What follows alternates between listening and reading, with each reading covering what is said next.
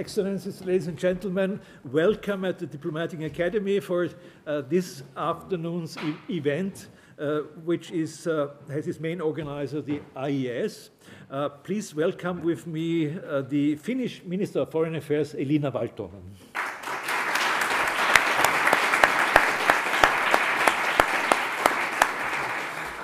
And as President of IES, please welcome also Werner Fasslabend.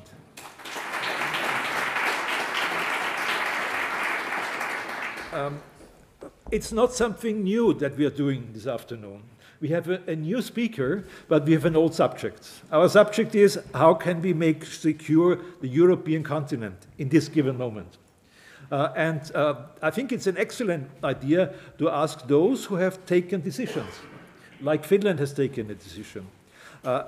Finland has, it's now more than a year, made the decision in parliament, by government, in parliament, supported by the president and supported by a majority of the Finnish population to apply for membership of NATO and has got the membership of NATO.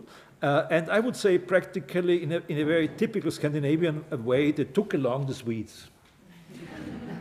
Normally the Swedes did it with the Finnish, but this time it was the other way around. It's always been this way around.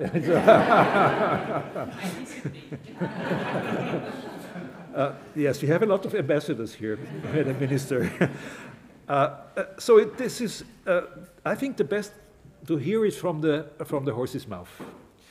Why this was done, why this was necessary, and the minister is from a party which had been campaigning for membership of NATO for a long time. I understand 16 years, but there was no majority. But this has changed, and Finland is maybe also for us poor rest of Europe, which is not yet member of NATO, something to learn from. The military spending is more than 2%. The opinion polls tell us that 83% of the population is ready to defend militarily its country. Mm-hmm. I don't have to mention what the figures are in Austria about readiness to defend our country. And you have about 900,000 reserve soldiers with a compulsory training. In Austria, we don't even can agree in government that we will have 2 months of compulsory training for our reserve soldiers. Werner Fasslabend knows better than I what I'm talking about.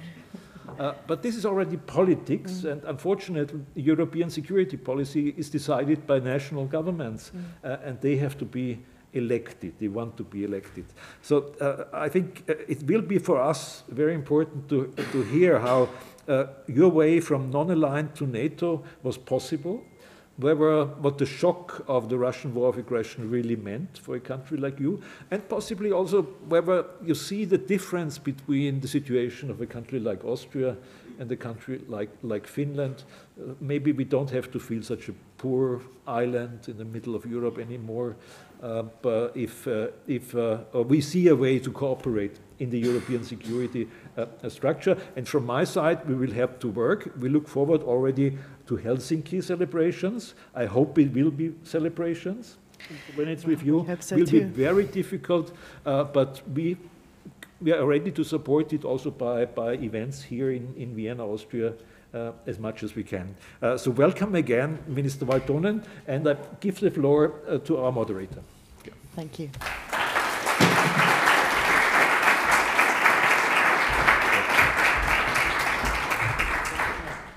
So, first of all, I also want to heartily welcome you, Mrs. Minister. It's a great pleasure to have you here. I have to say that Mrs. Minister had an outstanding career that is not usual for every minister. She she studied not only in the traditional fields for politicians, but she also had made a technology study and financial studies, and also worked almost 10 years in London and in Copenhagen in financial services. She is an excellent German speaker because part of her childhood she spent in Germany, but we decided to have this event in English language, so also international guests can follow. And there are quite some people also following by live stream, which I also want to welcome heartily.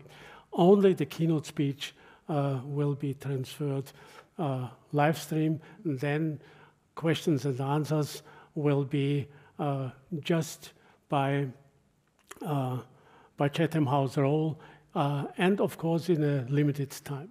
So far, I have to say, in Austria we've followed Finnish politics for quite some time, because most of the time of the Cold War period, Austria, Sweden, and Finland belonged to the group of neutral countries in between, and of course there were so many links and contacts we did have all this time. And then, of course, with the end of the Cold War, this changed. Austria was for quite some time a front runner, but then it changed, and it was Finland and Sweden first that also changed the name of a neutral country to a non-aligned country, whereas Austria kept this notion of neutrality, because this is part of our constitution and therefore also could not be changed politically by any means.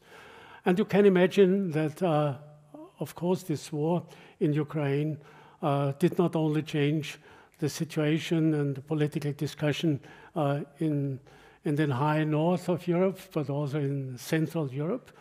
And I have to say that we followed your discussion, your decision-making in the government with highest interest, with respect, and I have to say, at least for my person, with highest admiration. The clearness of the way you went certainly was quite impressive. Okay, this is the situation we are in, and now I just want to ask you, in order to give us your keynote speech, because everybody really is interested, where does Finland stay? Where does it stand? How do you see the developments? How do you see the consequences of your decision? Which advice, if you want to give us one, will you give us? Please, Mrs. Minister, the floor is yours. Thank you so much, sir.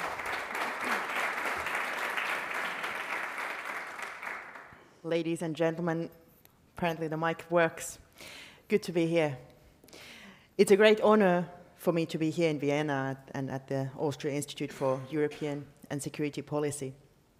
With Finland's NATO accession, a new era has begun in Finland's foreign and security policy. In addition, a new era has also begun in the history of Europe.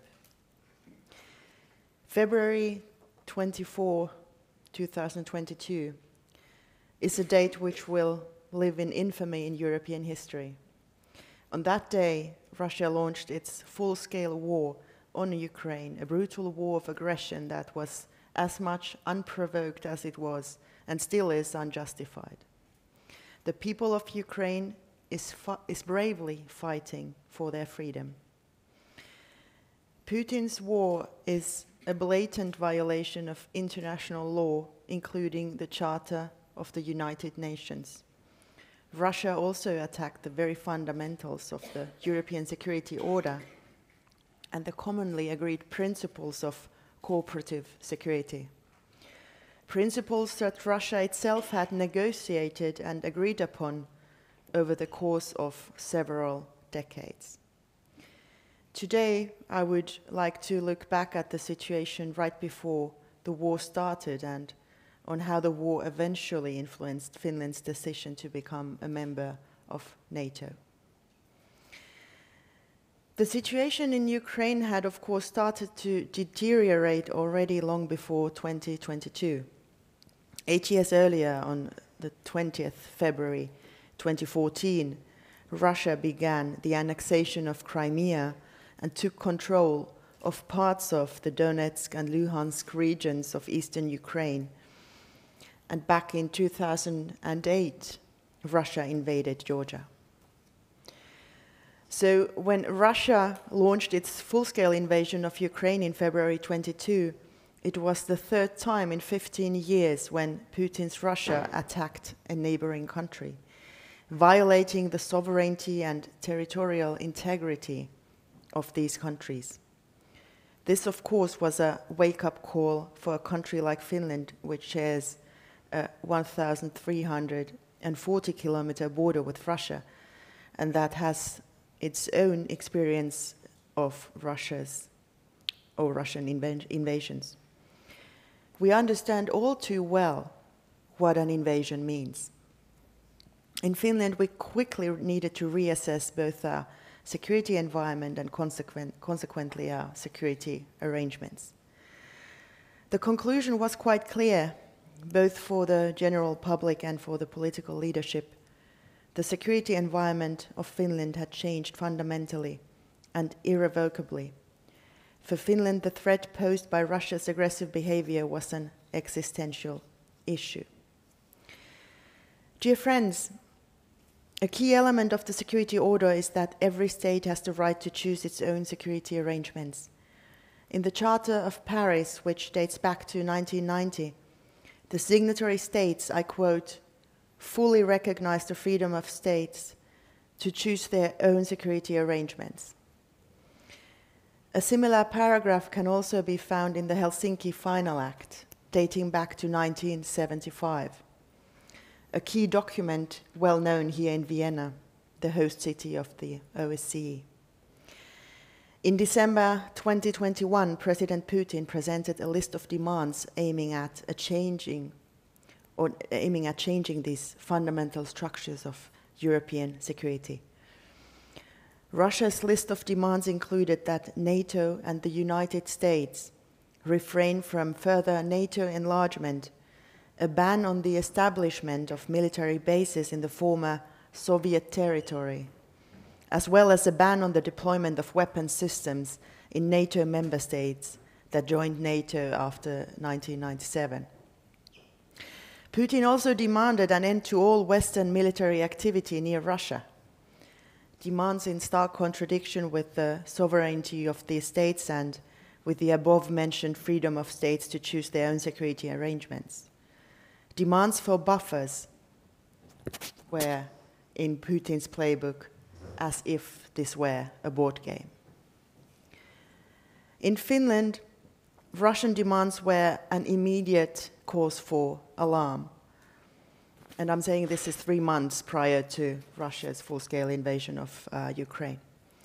In hindsight, one could say that they were an early game changer in our security policy analysis. For many years, various Finnish governments had included a reference to the possibility of applying for NATO membership, but the public debate on NATO accession was not very active. There wasn't any debate, really. According to opinion polls, only 24% of the population were in favor of NATO accession in October 2021, 24%. That analysis changed practically overnight with the turn of the events. Public support for NATO skyrocketed immediately after the Russian invasion of Ukraine. In an opinion poll conducted during the first days of the Russian invasion, a majority of Finns already, 53%, supported Finland joining NATO. In May 2022, the support had risen to 76%. Finland's decision to apply for NATO membership was a direct reaction to Russia's full-scale war against Ukraine. On its part, the government submitted 2 white papers to Parliament assessing the drastic change of our security environment. Through in-depth discussions in the Parliament, a broad parliamentary support across all party lines was formed for Finland's membership in NATO. Eventually, on May 17, 2022, the Finnish Parliament voted with an overwhelming majority, 188 MPs out of 200, in favor of our NATO membership. Indeed, and this has to be noted, it was the Finnish people who decided Finland should apply for membership, not the politicians. With NATO approval rates shooting up from 20% to over 80% where we are now, it is a classbook example of how NATO expands not by force, but because the free people in democratic nations choose to join, not to threaten anybody, but to contribute to the own safety and obviously to that of others. A major factor in determining the timing of the Finnish membership process was the development of the political discussion in our neighboring country, Sweden. Sweden is and had been our closest partner in security policy, and there were multiple benefits in taking the step together. The later adopted catchphrase, hand in hand with Sweden, sums up the Finnish attitude towards the membership process very well. There were numerous consultations between our two countries during the spring of 2022. In Helsinki on May 17, both countries were ready to declare their aspiration to join NATO. The signing of Finland's accession protocol to NATO took place on July 7, 2022, and on April 4, 2023, Finland joined the North Atlantic Treaty Organization. By joining NATO, Finland has become a militarily allied country. Finland's and soon Sweden's NATO memberships strengthen stability and security throughout the Baltic Sea region, in Northern Europe and in Europe as a whole. NATO is a stabilizing actor in Europe. Once Sweden joins NATO, all of the Nordic countries will be NATO members. Finland's strong defense capabilities and resilience to crisis will also strengthen NATO and the collective defense of the entire alliance. Ladies and gentlemen, speaking here in Austria, it might be appropriate to say a few words about Finland and neutrality. The first point I would like to make is that in Finland we haven't considered ourselves as neutral since we joined the European Union in 1995. The EU, as you all know, has its own mutual defense clause. Article 42.7 of the Treaty on the European Union. Therefore, we called ourselves a militarily non-aligned country before joining NATO, even though we had been very closely cooperating with NATO for years and decades, and especially deepening our cooperation in the past decade. Secondly, each neutral country in Europe has, of course, its own reasons for being a neutral state. Some have neutrality mentioned in their constitution, like Malta and Austria. Others, like Sweden and Switzerland, have had centuries-long tradition of being neutral states. One could argue that Finland, or for Finland, neutrality was more a tool for maximizing our room for maneuvering, bearing in mind our great neighbor to the east, and perhaps less a question related to our national identity. That might have been the reason for the very rapid change in public opinion on NATO membership that I referred to earlier. But I would also like to stress that strengthening our cooperation in security and defense matters is vital also within the European Union, whether we are NATO members or consider ourselves neutral. With Russia's war of aggression against Ukraine, strengthening our common European security capabilities has become a generational challenge for us all. There are very few restraints for Russia's aggressive behavior.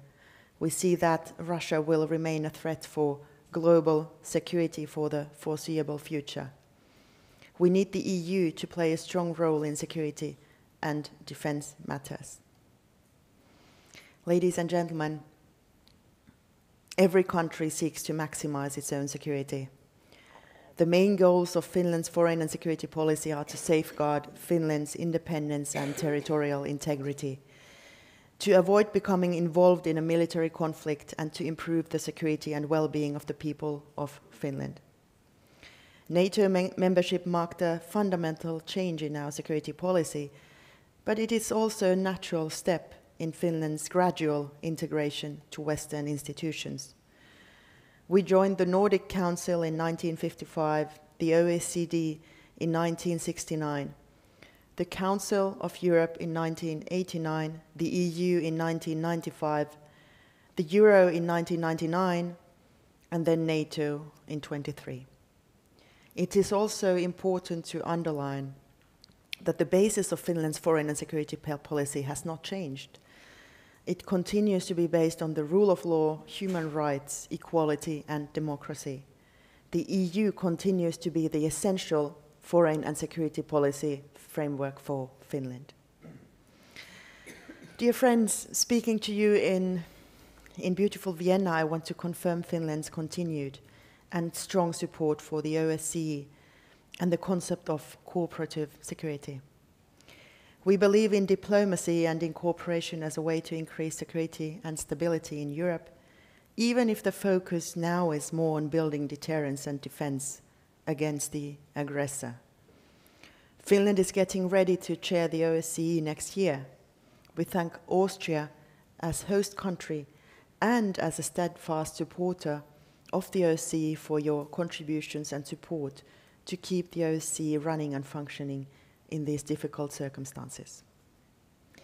With the election of Malta as chair of the OSCE, the organization strives as much as it can to safeguard and strengthen the collectively agreed principles and commitments that are the basis of the security in Europe. These commitments and principles continue to be vitally important, despite the fact that Russia is violating them. We will continue our work together with Austria and the European Union, the OSCE, the UN, and elsewhere in order to support Ukraine and to contribute to international peace and prosperity. Thank you so much for your attention. I look forward to our discussion. Thank you. Yes.